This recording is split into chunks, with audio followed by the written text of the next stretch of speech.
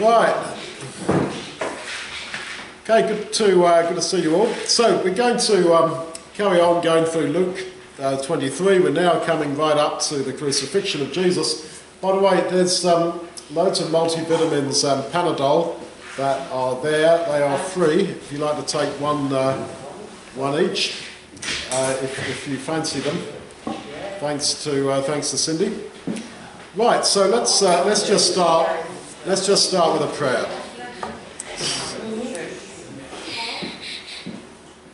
Heavenly Father, we come to you in the name of the Lord Jesus to pray your special blessing on us as we try to think about the death and the sufferings of your Son.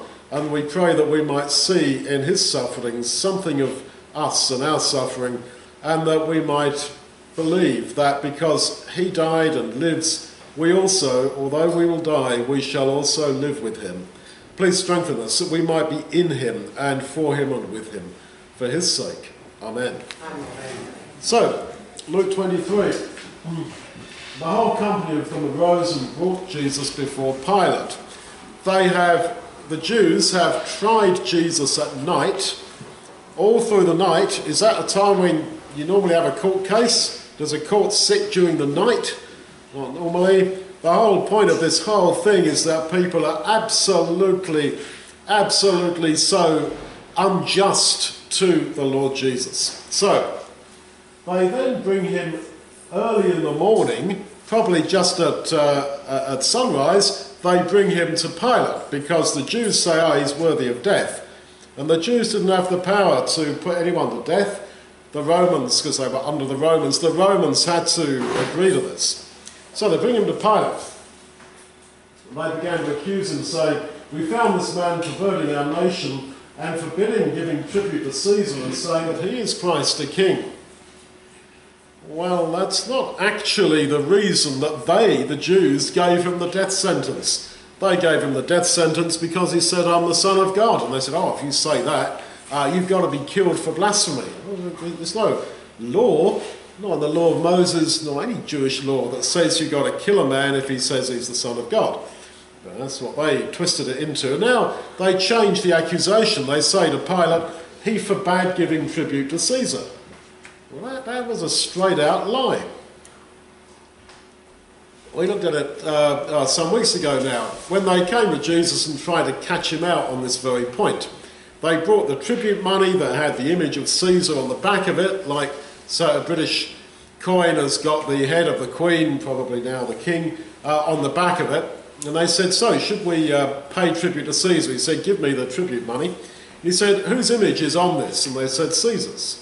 So he said, well, give to Caesar what is Caesar's. Yes, pay the tribute. But give to God what is God's. And what has got God's image on it is our bodies, because we are made in the image and likeness of God. So as the Lord often does, he quotes this far higher principle. They were on about, oh, should we pay tribute to Caesar? And he says, well, yeah, if the coin has got Caesar's image on it, we'll pay it, give it to him then. Give tribute to Caesar. But what's got God's image on it? That's you. That's your body, because you're made in the image and likeness of God. Give that, your whole being, your whole person, give that to God. And that's such a big issue that paying tribute to Caesar is neither here nor there. So he didn't forbid paying tribute to Caesar, but they come frog marching him up to Pilate, who was the Roman governor, and they say, look, he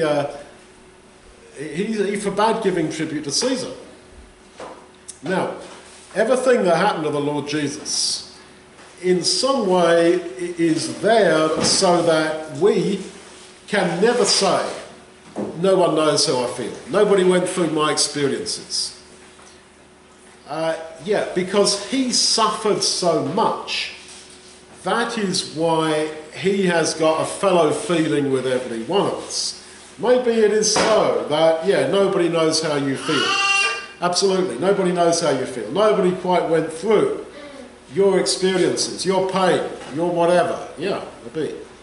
But there is somebody who actually did, in essence. And that person is the Lord Jesus, who's in heaven. But the distance is neither here nor there. So, what they said is so unjust and so untrue. And it's like a kangaroo court, but they're doing it under the appearance of, it's all legal. Or to try out a man all through the night, condemn him to death for saying he's the Son of God, which is not a criminal, it's not like a criminal issue anyway, and to then take him to Pilate and accuse him now of a whole different raft of accusations that were not true anyway, at an early morning special court. No. But the point is, have you suffered with injustice? Have you been in a position where people say things about you that that is so untrue, that is actually the very opposite of what is true? I believe every one of us, because we're not like kids here, are we? I believe we've all been through that, where someone has said something about you that is maybe online or face-to-face or put a gossip out, Someone has said something about you that is so not true, and not only is so untrue, it is actually the very opposite of the truth. And when that happens, all the hackles come up and we're angry and we desperately want to open our mouth and say, that's not true. No, you're lying, blah, blah, blah. Everything in us, because we're human, that's what we want to do. And so in those moments, you see, this is exactly the situation that Jesus was in. And so this is why, or one reason, why he suffered so much.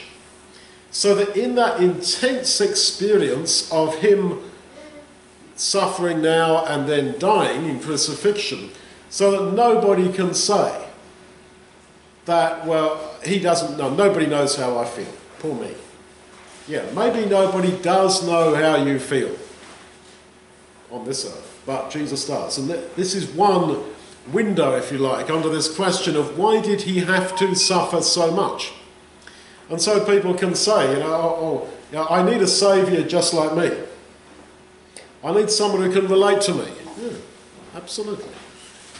And you have it in the Lord Jesus, because he suffered this very wide range of experiences, so that man is not alone. You are not alone. I am not alone.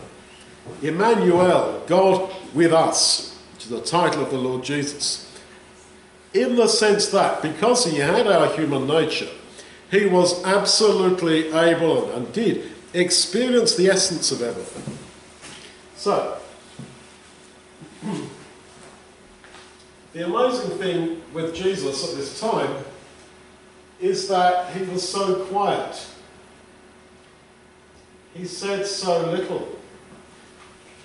And as I say, in those situations, you want to open your mouth. So Pilate asked him, saying, "Are you the king of the Jews?" And he answered and said, "You say it." And actually, that is the only thing he says. In all this, it's like when he was tried by the Jews before this, and they said, "Are you the Son of God?" He basically says, "So you say." Why doesn't he use this as an opportunity to kind of, preach and all that? I think what he's saying is, you know in your conscience, like the Jews, that I am the Son of God. You ask me if I am the King of Israel. You know that I am. You know I am. You yourself say it. So, I think that the point is that people do know subconsciously, that is beneath your actual conscious level of awareness, they know that the gospel is true.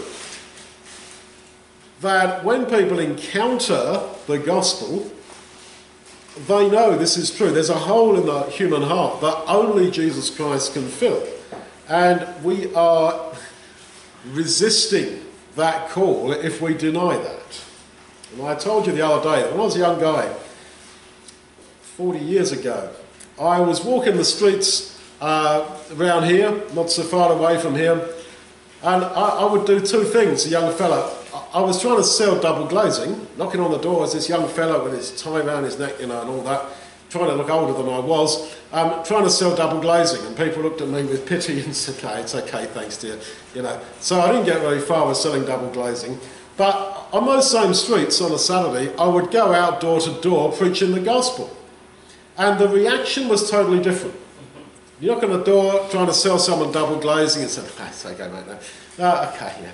You knock on the door and start telling people about Jesus Christ. Oh, hang, that's a totally different reaction. People are totally on the defensive. Their body language is totally different. What I learned from that is that everybody has got a conscience, a deep conscience. If you knocked on that door, those doors, and said, you know what, there's a guy called Larry and he's a pink elephant and he lives in a spaceship up there, and I really advise you to believe in him because Larry, who lives in the pink spaceship, he's a wonderful bloke. People would say, like, you know, people would say, check your meds, mate, you know, like sort of, you know, check yourself in, you can get counselling for that, go to the NHS. People wouldn't be annoyed. But if you start talking about Jesus Christ, ooh, yeah, people are quite different, you know. Why? If it's all a load of rubbish, why? Why be like that? Because they know. Because they know in their heart of hearts that this is true. So, out of that arises a lot of things. Don't think that anybody is disinterested actually in the gospel. It's all a front. People say, I'm an atheist, don't give me all that God stuff. No, nobody's an atheist. As is often said, nobody's an atheist on the plane that's going down. Everyone's crying to some form of God. Right? So, what does it mean for us? Surrender. Just surrender to that voice of conscience. Stop fighting it. Stop putting on, acting tough, acting brave. Surrender to the voice of conscience. And now you come to the issue of Pilate, and that continues this theme. Pilate said to the chief priests and the crowds, well, I find no fault in this man. And as we're going to go through the account here, you see Pilate is clearly struggling with his conscience. He says there's nothing wrong with this guy. What's your problem? But they were the more urgent, saying he stirs up the people, teaching throughout all Judea, beginning from Galilee even to this place. When you put Matthew, Mark, Luke and John together, that's the 4 gospel accounts, you really get this picture of Pilate totally bricking himself with his conscience. He's got a terrible problem with his conscience. He kept saying, but why? This man has done nothing wrong. What's the matter? Now, when I was a very young man, I was living in what was the Soviet Union. And in schools, there was a subject called atheism. There was a subject called atheism, believe it or not. And that I remember reading through a textbook that was a school textbook, and it was full of, the Bible's rubbish because of look at all these contradictions. And I remember reading there in this school textbook, I was reading, high school textbook, that, here's an example where the Bible is definitely rubbish. It's about the trial of Jesus before Pilate. And this textbook quotes at length, it's all in Russian, but it quotes at length all the historians of the first century talking about Pilate, and they say Pilate was a man without any conscience. Shh, ребят, тихо. Yeah. Pilate was a man without any conscience, that he was totally without conscience, that he's the kind of guy who'd be walking down the street and said, oh, kill those 15 men over there. Oh, yeah, just kill that pregnant woman there. Right, the bloke had no conscience, he just got a kick out of beating people up. And multiple testimonies to this, that this guy was conscienceless. And so this miserable Soviet atheism textbook that I was reading was quoting all these historians, and then it quotes the stuff we're reading here, the New Testament record, and says, but guys, I can't hear the preacher. Excuse me, guys. If you're going to talk, you have to go outside, okay? Okay. So, and then it quotes all this material from the Gospels, saying that definitely Pilate's got his conscience. He's not talking about the same guy. This is rubbish. No, they're rubbish. But I remembered it because I had never, I was a very young guy, and I had never encountered that argument before till I read it. I remember sitting there in the flat reading this. Wow. And I thought about it, and then I got it. That sure, the historians are correct. This guy has no conscience. The Bible is also correct. That this guy had no conscience. But when he encountered Jesus, especially the idea of his death, his conscience kicked in. Absolutely, psychologically credible, I would say. So, we have all got that same voice of conscience. And surrender to it. You remember what the Lord said to Paul when he was on the road to Damascus. Stop kicking against the cattle prods. Like an animal that wants to go the wrong way, but it hits the pointy prod. Oh, well, what's the point in keep bashing yourself? Just go the way that you've got to go. And so that is it with us. That's why I encourage people to be baptised, to say yes to not of any denomination or whatever, but to him, to that call of conscience which there is. So, the Jews likewise, when the obvious thing is put to them, that, well, what's he done wrong, they're the more urgent, and they say, oh, he's stirring up the people. He didn't stir up the people.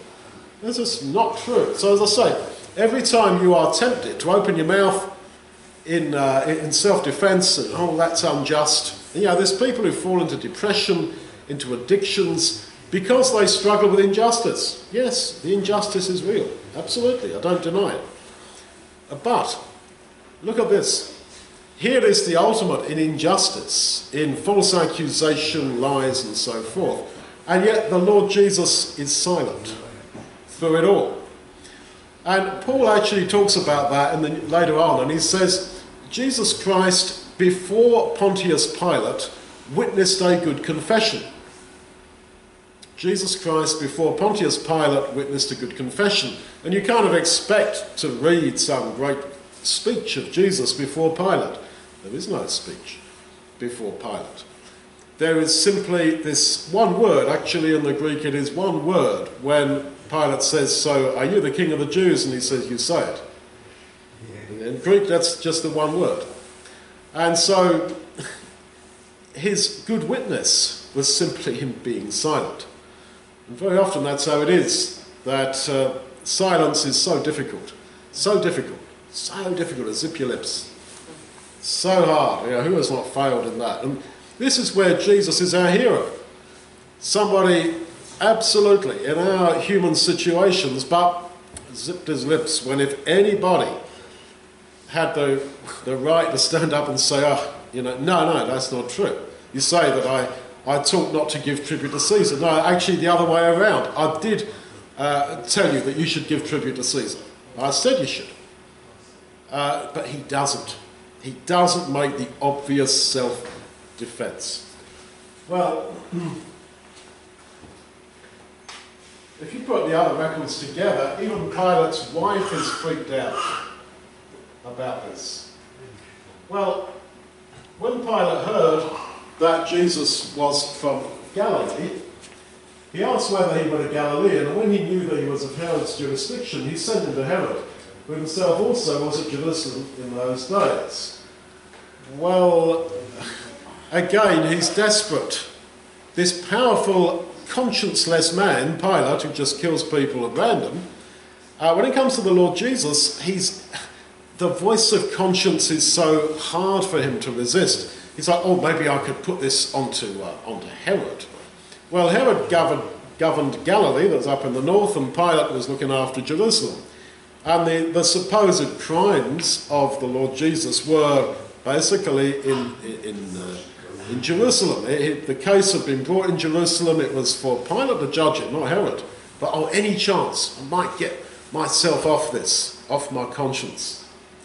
Well, when Herod saw Jesus, he was exceedingly glad, for he had for a long time desired to see him, because he'd heard about him, and he hoped to see some miracle done by him. So he questioned him at some length, but Jesus made no answer.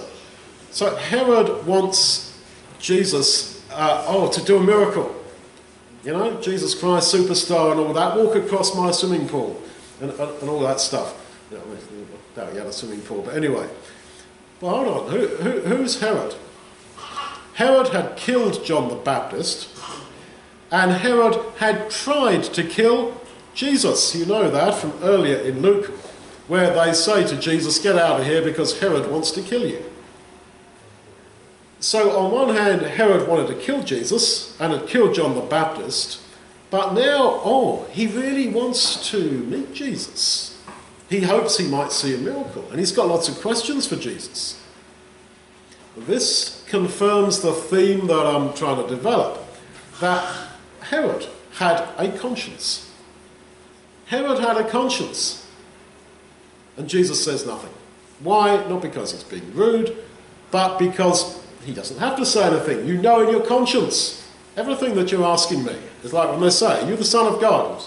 So you say, you know that I am. You say that I am. You know that I am. Are you the King of Israel? Pilate has just asked him, and he says, you say it. In other words, you know, you have all these answers in your consciences. So, he questioned him at some length, but he made no answer. And the chief priests and the scribes stood by, vehemently accusing him, of course, falsely accusing him. They were, as it were, like the devil to him, which means diabolos, the false accuser. And Herod with his soldiers treated him with contempt and mocked him, and dressing him in gorgeous apparel, sent him back to Pilate. And later on we're going to read that Herod also says that Jesus is innocent and shouldn't be put to death. They beat him up, yeah, mock him, yes, but no, he shouldn't be put to death. Conscience again. And Herod and Pilate became friends with each other that very day, for before they'd been enemies. Well, the Bible is so psychologically credible, because how many times have you seen that? That two people who are enemies become friends when they've got a common cause. It might be that you live in a subdivided house and, the garden actually belongs to your flat. But the other two flats, they want to have the garden. But they hate each other. You know, Jim there and Janet there, they hate each other. But, because Duncan's got access to the garden, Jim and Janet become friends in order to, kick Duncan out of the flat because they want the garden. You see it in, politics. In the 1970s, Soviet Union had occupied Afghanistan, and the West were backing the Taliban. Now they hate each other. West and the Taliban are fighting each other, but they were best mates because they were fighting the Russians, the Soviet Union, the common enemy. So people ask me, why do you believe the Bible is true? Why do you keep on teaching it? Why do you keep reading it, Duncan? Why do you keep studying it? Well, I could give a number of reasons why I think the Bible is true, but for me personally, one of the biggest reasons is the way it is so psychologically credible. That is, that the whole story is credible in a way that when you read other ancient sort of stories and books, they don't come over as credible.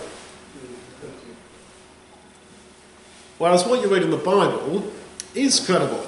This is psychologically credible, that Pilate and Herod should become friends with each other, united against Jesus, when formerly they'd been enemies. Yeah, that kind of makes sense.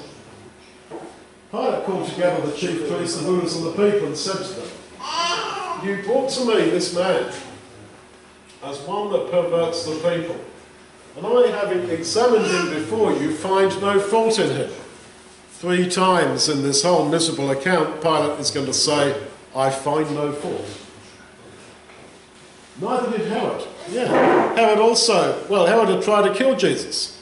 But even he, when it comes to it, says, no fault. He sent him back to us. Nothing deserving death has been done by him. I will therefore chastise him and release him. But it was necessary for him to release two of them at the feast, that is, the Passover. So, the point is that you see a man struggling with his conscience. Maybe we could give out the bread and the cups. The bread and the cups. And my point is that we all have that conscience towards God and towards his Son. Don't try and act tough. Don't try and put on a front it doesn't affect me, and no, I don't believe all that stuff. You are being called by God. Let's all stop making excuses and go the way of conscience, not this struggle against conscience that you see in Saul of Tarsus before he gave in, that you see in Pilate, that you see in so many people, finding all sorts of dumb, stupid, meaningless excuses why you don't want to believe, why you don't want to live the life that you should lead. There is all joy and peace through believing. And if we don't want that joy and peace, well, we won't have it. But this is actually the only way to go. The way of faith in Jesus Christ and going his way with all your heart, soul and mind is actually the only way. There actually is no other real alternative. The alternative is a miserable life, quite honestly, kicking against the goad, kicking against the cattle prod of conscience all the time. So let's give thanks to God for the bread and the cup. Lord God, our Heavenly Father, we thank you so much for these symbols of the body and the blood of our Lord Jesus Christ. We thank you for them. We pray that you will help us to live in him, with the answer of a good conscience, for Jesus' sake. Amen.